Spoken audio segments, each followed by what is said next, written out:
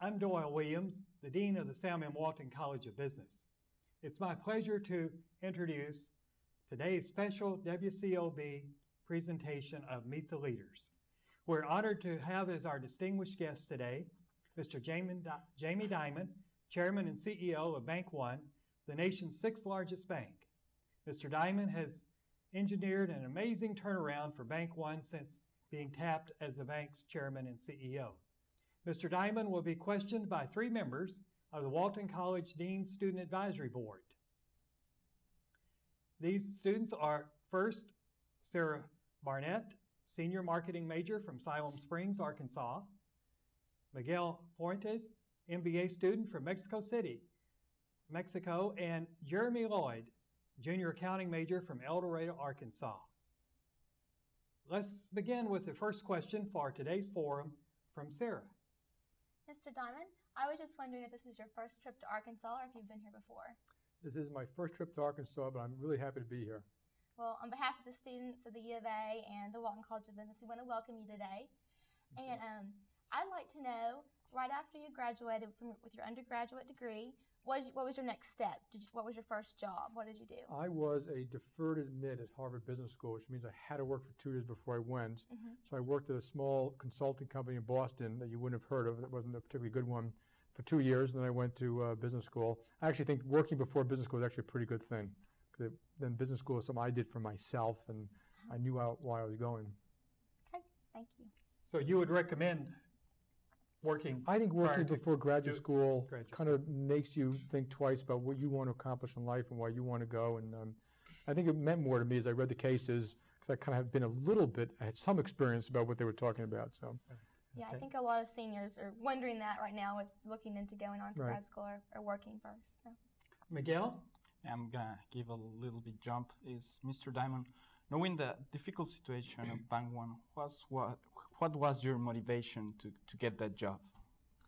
Well, I hadn't been working for a year or so, and I looked at multiple jobs in multiple industries, including a lot of these internet companies. And what I realized was what I know, what I'm good at, what I've practiced, was financial services. And I like big companies and complex situations and lots of people. And when this job came to my attention, I realized it's probably one of the few CEO jobs of a major financial company which will be offered to someone outside the company. It was probably my big opportunity. If I wasn't going to do that, I probably should think about something else. And the hardest part was I had to move my family, which I'd never done before. All right. Thank you. Jeremy? Mr. Dimon, we all know CEOs have to make tough decisions all the time. Could you tell me the hardest decision that you had to make and what made that decision so hard? You know, the hardest decisions, honestly, are when you have to ask someone to leave the company. And it's hard because you usually can't sleep the night before, and you have to do some of these things, but it hurts people. It hurts you, it hurts them, it hurts their families, and you know, a lot of people work for them, they think differently about the decision you're making, and so and you want to do it right. Those decisions I'd rather do a little bit late, but really think carefully about it, but not avoid making them. How would you advise about going about when you have to make that decision and communicate it to the employee? What's the approach did you take? First of all, I usually did all of that. I try to do it all at once, like meaning I woke up in the morning, I came in and did it first thing. I always, I think when you're asking someone to leave a company, very often it's not because they're bad, and you want to be very careful about that, but there are a lot of other series of reasons, and you kind of try to put a nicer light on it, but that you know, that you need your own team, or you need people doing it slightly differently, or there's not a cultural mix, or you know, it's time for them to try something different. Usually I give them time to talk and talk back. I don't spend a lot of time arguing with them. I think that is not a good thing to do. I also always have it set up to have someone talk to them afterwards, either from HR or someone who's a senior executive who's a good friend of theirs, so that once they leave, I usually walk them down there and say, look, I've spoken to so-and-so about, you know, his job, and I think it'd be good for you to spend a little time with them. Okay. Sarah? Well, I would like to know, in your opinion, what makes a company valuable? What makes a company valuable? You know, companies are kind of like living, breathing organisms, and I think what really makes it valuable is going to surprise you. It's not their profits, because profits are a measure of something in a very short period of time. It's what I would call would be more like their infrastructure, their systems, people, culture, ethics, ability to innovate, change, challenge, promote, recruit, train. Because if you do that, an organization can continue to grow, any institution. And if you don't, they fail. And so that's why I look at it as being more important. It's kind of the other side of the balanced scorecard. There's also, if you don't survive financially, you're dead. So I always look at that. That to me is a sine qua non. So how are you trying to increase the value in Bank One through the infrastructure? Well, we all inherit different problems, but when I got there, our costs were too high, our service was bad, we had multiple data systems, and we had a poor culture in a lot of parts of the company. Not all of it. Some of the people were fabulous and outstanding. And what you want to do is let those people shine and remove the ones who aren't adding any value to the company. And so I focus a lot on what I call the infrastructure and getting that stuff done relentlessly. Every day, every meeting, every system. And once you're doing that, and out in the field all the time, because a lot of it is nurturing the field and understanding the problems, making long lists of problems and then just knocking them off the list all the time. And I know that including we put financial discipline in place, clean up the balance sheet, cut the dividends, cut our expenses $1.5 billion. So we put the company in a sound financial footing as we built these more infrastructure related things. Miguel? Danny, in the current economy, how do you keep the balance between short-term results and long-term results to build the organizations? Yeah, that's a great question. I always focus on the right long-term results, and that I don't ever really want to make a decision that say, well, it's wrong for long-term, but we need the profit in the short term.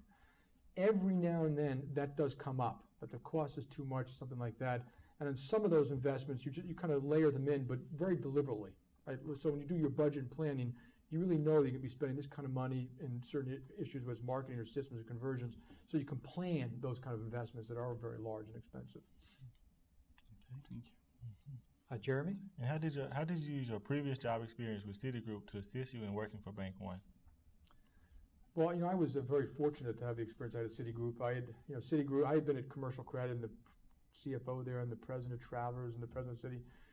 And all that time, we bought a lot of companies, sold a lot of companies, fixed a lot of problems. I learned from not just Sandy Weil, my boss, but from a lot of fabulous management there, how they did things, how they got it done. We saw a lot of mistakes. We made our own mistakes. And I think it's a lot like, almost like any other thing you do, you actually do get better at it. You've just been there before. Contracts, people, systems, services. And so I think I've learned from all of that. And that company did well. I think the fact that you have a company that does well over a long period of time probably gives you much more opportunity than a company that's done nothing for a long period of time. Right. Sarah? Mr. Dimon, how often do you evaluate yourself and look at your own strengths and weaknesses, and what are some of your strengths as a leader and your weaknesses? I don't, CEOs are not well known for being introspective. I do actually, when I evaluated myself to the board this year, and I had an objective sheet, and I put it up, and I told them A, B, C, and I went through all the things I thought I did well and not, and then the things which we didn't evaluate happened that year, that how do I handle those things? And I think it's very important to do, and I do it periodically. I very often do it with people very close to me, who I sit down with and we talk about what's going, what's working. And they, the people are very clear. They tell me, Jamie, you never should have done that. That was a setback. So I think it's kind of a constant process of doing that. And it's hard to talk about your own strengths and weaknesses because you don't have a clear picture of yourself as other people might have. And I do work hard, and I care a lot. So hopefully that matters. Okay, excellent. How do you share those beliefs with your people? What I mean is, in a really big corporation like Bank One, how do you transfer those beliefs, those values to hold the people until the frontline employee that is working in your? The first thing is the top 20 people, 15 are probably new. Some from inside the company, some from outside. So it's not just me anymore, it's a lot of people. We have common values, common things, and a lot of people doing it separately down below. But wherever I go, we have town hall meetings. Other people have town hall meetings. Anyone can walk in the office, send me an email, call me, I'll call them back. So, other managers learn, Jamie's calling them back, maybe I should learn to respond to their problem first. So it's relentless. I mean, every call, every person, every branch I walk into, every town hall meeting, every business meeting, every support meeting, and you turn up the heat. As you get better quicker. It's just kind of got exponential. So, but it's not me anymore. It's a lot of people making the changes and fixing it and changing the culture a little bit. Building on that point, how do you speed the decision-making process in Bank One? I mean, how would you empower the people to take decisions? The first part is at every meeting, make a follow-up list that's specific, actionable, and who's going to do it and when. And we really didn't do it. It was just an absolute lack of discipline. So everyone knows now, you make a list, follow up, and when. And I ask all the people, have you spoken your mind? Don't come and see me afterwards and say you should have said this, but you didn't want to embarrass people. On the list, on the table, right now. If we can't get to it, we put it to the side. But we actively decide that. And if a lot of people who didn't make good lists or afterwards the dog ate my homework kind of stuff, well, eventually you root those people out. Thank you. Okay, Jeremy? And now, since as though you turned Bank One around, what plans do you have in place to help Bank One to continue and grow in the banking field? Yeah, Bank One, I think we've done a lot to get it to being a okay to good company, but I would not consider ourselves an exceptional company yet, and I would really like to be a very good company that people are really proud of it. And then what you really need to see is you want to see us be innovative, have organic growth, new stores, new products, new ideas, and do some acquisition. And we can do all of those. We've got to earn the right to do the acquisition. We have to demonstrate to ourselves, our employees, and our shareholders, hey, these folks, when they find a problem, they get it and they fix it, and that's no different than an acquisition. Get to manage complex things and get them done. What would be some of the criteria for such acquisitions? At what point in the company, and then the nature of those? The point in the targets. company that we have a management team that can act with haste, non-politically, and I know that the day we do it, that from HR to treasury to systems to marketing to sales, people go in, and they don't just go in and shoot it apart. They also encompass the other teams, the other cultures, bring them in, form proper management teams. Everyone's doing their job. And we're proving that to ourselves by running our business well and by doing these big conversions. These conversions we're doing are almost the same thing. Changing how we run stuff, getting the stuff converted. It takes military discipline to do it. So it's all of that, our own financial disciplines, the capital wherewithal, which we now do have. So we're kind of ready, but I think if you ask my management team, they'd say wait until we get this last conversion done, which is late this year. Okay, very good. Who's next? Okay. Sarah? How do you balance your personal life with your career? Since you're so successful and a CEO, how do you balance that? Yeah, I think that first of all, I think having kids is more of a demand than having a job, to tell the truth. And you really have to stop doing things that aren't on the list, which are really important. I mean, family's important, and I have to have the job do well, and obviously my country. But I don't watch a lot of TV, and I don't watch a lot of sports. And if my friends come in from out of town, I'll go to dinner with them. And I go when I'm in town and I'm free, I go home for dinner. And I very often I land at 12 at night or leave at 5 in the morning so that I'm home. As opposed to I've never taken vacation without the kids. My wife and I have always taken vacations with the kids. That may have been a mistake. If you're married, I tell you, take a vacation without it. But you just try to be really careful about your time. Mm-hmm. And I believe I don't believe that quality time makes up for quantity time with children. I think if you don't have enough quantity, you will not know them. There will be no quality whatsoever. So, Thank you. Very good. Yeah. Which are the 3 most important values in the life of Jamie Dimon? Yeah. Your principles. Yeah, actually, I'm just going to go back and answer this. I'm going to answer that second. It's kind of related. Like, one of the things my girls and I do, we take RV trips, which everyone gets really surprised about because we just bond together for 5 days on the road and stuff like that. And so there are little ways that you always are deeply involved in your kids' lives and stuff like that. The most important values in my life, well, I put it this way: family first, country second, company third. And I think I would tell people that in the company too, because if you were working, I'd say you've got to. I know you've got family demands. Your wife, your kids, your parents, they're more important than the company. And I think particularly in something like 9/11, the country I know is more important than our company. And therefore, you change what you're doing because of things like that. And so that's how I kind of keep it very simplistic and such. And other than that, I'd give you a different set of values. I'd put kind of just character as being almost the highest one on an individual basis. And character means to me that people don't shave the truth. You can rely on them. And it's probably become the most important thing, in my opinion, how I judge most people. Someone one time said character is what you do when no one is looking. Right. Would you agree with that? I think there's some truth to that, yes. You mentioned about country being there among your 3 basic values. In what ways do you exemplify that commitment?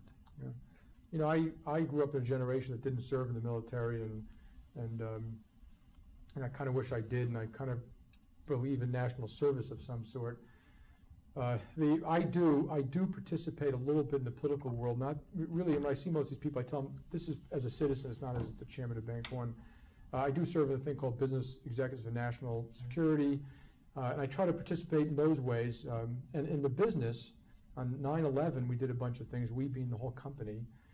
For example, we told all of our reservists that we will pay them the difference between their salary and what the government pays them for the full tour of duty. Okay, now that's a big deal. That's right. It's a lot of people, and you know why? And I tell people, because people say, Jimmy, you're so tough on money, but no one's doing that. I said, yeah, but they're fighting for us. Right. That's what companies are for. And we sent a lot of firemen to New York. We gave a lot of money, both personally, the company, and then we matched what all our people gave. So we try to do everything like that in any way possible, and we do other things. Okay. And we all know that the heart of any company is the people that run the operation. So how does Bank One find, develop, and retain the best employees for the job? Yeah. And then I just want to mention one other thing because it's very important to me. The most important thing I can do for this country right now is have a vibrant, healthy company. That's right. And so, if I take my eye off of that ball, like if I don't have a vibrant, healthy company, I don't care how many committees I sat on, I didn't help us very much, or the citizens of this, or the communities. That is the most important thing. It's even the most important thing I can do for employees. That's what provides opportunity. So I really try to keep my eye on that ball. And your question was, how do we retain the best people? Yes. Recruit them Yeah. and retain them. Recruiting, first of all, I think senior people should recruit. I don't think it should be delegated to a department. Okay, and I'm really firm about that. I think you should recruit not so many people that you bring in so many that you don't know what to do with them. So all of our senior people meet all of our MBA recruits, by the way, and we circulate them around. I know a lot of them. I go to sessions with them all the time. I think we should train them. I think that we should spend a lot of time with things like you asked today, like what are the biggest mistakes you made, why are we here, how do you deal with this kind of problem. It's not incentives. I think you have incentives right, because people want to say I'm paid fairly. But I think what people really want is that you're treated as an individual, you're treated fairly, that every time you go to a meeting, you can say whatever you want. You're not Jeremy, the assistant. You could be the check processing, the clerk, the receptionist, the VP, or the senior VP. If you got something to say that makes it a better company, you should feel free to say it. So we're letting you give to the company, to your God-given ability. I think that will make you say this is a good place. And you have trust and faith in it. If you see me make a lot of bad decisions about people, you're going to want to leave. Because you can say, hey, he doesn't promote the good ones, he promotes his friends. So you think Bank One has an open door policy? I believe we do, but if you ask me honestly, is it throughout the whole company? Absolutely not. Okay. And we're trying to get there, and some people don't understand it, some are afraid of it, and we do a lot of things at the top that make it, but it's got to be really pushed deeply down, and it's okay. So when I go to these town hall meetings, and people, I always say, you can't insult me. They ask really obnoxious questions, I take them fine and answer them fine. That teaches all the other management people in the room, it's okay. You don't have to be defensive about it. Just, hey, if they're right, we're going to fix it. If they're wrong, we can explain it to them. And so you try to have a real open door. And you do it with real policy, by the way. Jobs are posted. HR has to do certain things to make sure we're being fair to the people. So if I found out that you wanted a job and they told you couldn't have it, someone would get a phone call from me. I don't mind telling you you're not qualified for it, and here's why, and here's what you need to be qualified. But they can't tell you, you can't do that job. Okay. Sarah? A lot of what you just said probably kind of answers part of this question too, but how do you keep your employees focused on the mission and the vision of Bank One Corporation, keep them motivated towards that? A lot of the folks know exactly what to do, and sometimes like when I go to the branches, they say, just get the bureaucracy out of my way and I'll be okay. And so my job is just to kill the bureaucracy. Sometimes we've done something wrong, we've confused them, but most of the people, it's an amazing thing inside a company, they actually know what the goals are. They know what the company's trying to do. And it's not whether I put it down in a mission statement. It's whether we mean it by all of our actions. Do we walk the talk? And it's relentless. You got to do it all the time. All the time. Everyone you touch, every meeting. And then, remember, every time you do something, it affects 10 or 100 or 1,000 people. So people start to actually believe it. Great. Miguel, you have another question for us? Yeah, how do you value diversity in your company? How do you leverage over diversity in Bank One? Yeah. I think is that important? First of all, diversity is critical, but let me answer in two ways. One is the most important thing I can do for diversity is have all these other environments I talked about. Open, try to see people, share ideas, you're not a slave to your boss, so that everyone feels like they have opportunity, they can talk to anyone, doors are open. So that's number one. The second is, it's got to be important. I think it's important for several reasons. First, you can field the best team. I mean, if someone's picking a team from white men and I'm picking a team from everybody, I'll have the better team. Right. Second is, I think it's the right thing to do. And third is, I thought it was the law of sorts. And then you try to foster it by going out of your way. It's not enough to say it. You have to do it, okay? Doing it is to make sure that people are connected inside the company, and it's not just informal. If it's just informal, well, the white men end up with the best connections. So you got to go out of your way to make sure people are brought in, and they're trained in stuff they don't know. I go to Howard University.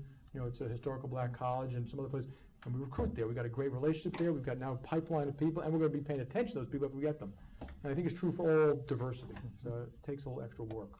Then a CEO of a company should be really close to the people.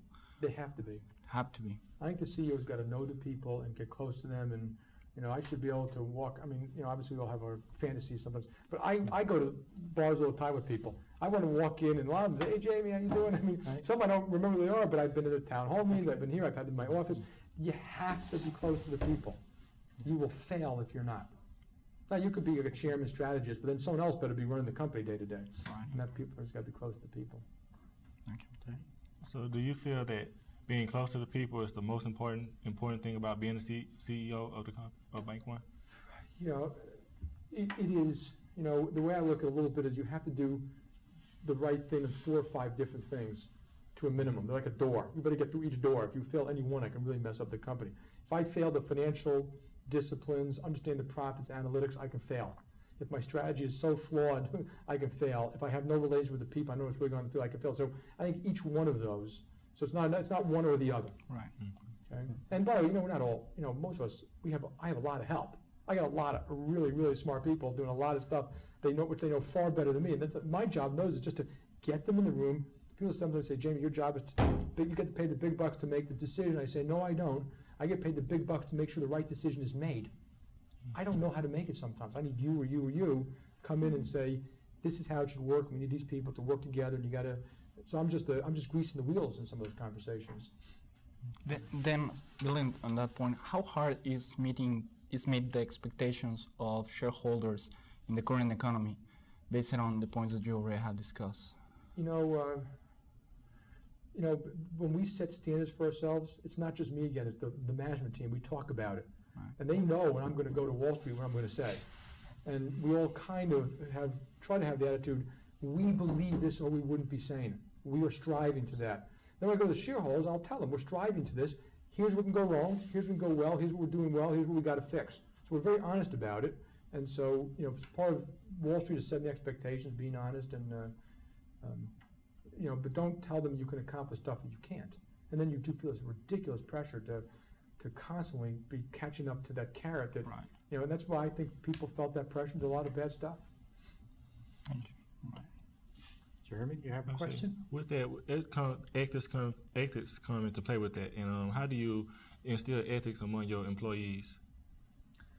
The best way you instill ethics is that people know they see it in everything you do every day, okay? Every decision, every issue, every policy, every question you answer to employees. Did you answer it honest? They know when you're BSing them. So everything, that's how you instill. They know you mean it. It's in your code of conduct. It's in English. It's in accounts payable. It's in, and so they'll hear me. They ask me questions about, Jamie, what about this? I tell them, do I have, does the company do this for me? I say, no. Does the company do that? I say, yeah, they do that for me. So we're very straight and honest about it, and I think you earn that over time. They believe it. They want it. Ethics, remember, we're all going to make mistakes. So to me, it's the consciousness of making sure people understand you mean it. And they do watch, if you work there, you watch the CEO pretty closely to see, he always talks about meritocracy, but is he going to fix that problem he's got over there? Or do we just have to fix ours and he doesn't have to fix his? And I know you're saying that behind my back, and yeah, I'm going to get to it. What's the best way for our individuals as they prepare to be in the business world to approach learning about the ethical dilemmas that they're going to inevitably face? Yeah. That's a hard one, and I think I think, I know business schools all now teach classes and they make clear ethical choices. So I think that's, to me, that's probably the most important one, is that people make it part of the regular thing that people know they have a choice. It's their choice. There's always a choice. And there are little code words when people say it, it always makes me nervous. Don't worry, everyone does it. Every alarm bell in your head should go off, because people ask those questions and it's not true. So I think it's hard to teach. Honestly, I think that some of these people are crooks. I think they were crooks deep down to the bone the day they were born. I think others don't quite understand the difference between right and wrong a little bit. Okay. What is the best part of your job? What do you personally enjoy the most about it?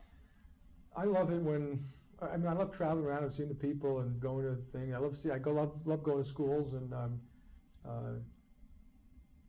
that's probably the most, I love town hall meetings. I love doing the stuff which I get a kick out of, and I don't like all day long meetings, which I have to do sometimes. I get too, antsy when I do that. Okay.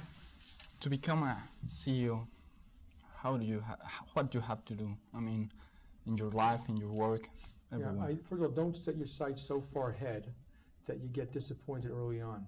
Set your sights 1 year, 2 years, 5 years, because that's a clear, observable thing. If you do that, you'll get to where you're going. And enjoy your job and work real hard and make sure you got great relationships with people, and then you get to where you're going. And be prepared for you will have setbacks. And how you deal with those are almost more important than how you deal with the good times. And don't get arrogant when you're doing well. I've heard you comment about the philosophy that you would have as a young person taking that first job out of school. Would you share that with us today? Yeah. I think that, the first job, one of the things you get to pick in life is your partner. So that first job, people worry about whether they make an extra $2,000 or not. Forget that. It'll never matter. What does matter is, do you enjoy your job? Do you trust the people you're working with? If you trust them, they're going to be making sure, they're going to be telling you to do something wrong, and they're going to be saying, hey, I got a great challenge for you. I want you to do this. They're going to be looking out for you a little bit and pushing you hard and kind of slapping you in the head when you do something wrong. So pick your partner, pick the first job where you love the people and you love the business and stuff like that. Okay, who has the final question today? I ask. Okay. So you become CEO now. What is next? How are you going to keep yourself motivated to keep rising? I guess I'm going to take my own advice.